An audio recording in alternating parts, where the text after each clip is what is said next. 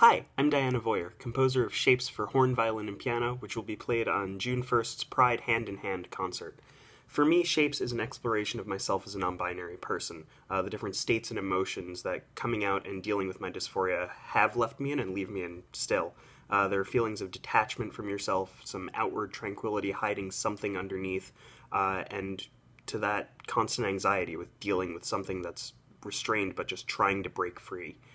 You'll hear a few key motives throughout the piece, but one that kind of carries through all three of its main movements is a slow bend down in the horn of the half step from an open sound to a really restrained one, clamping down on what it is and what it can be.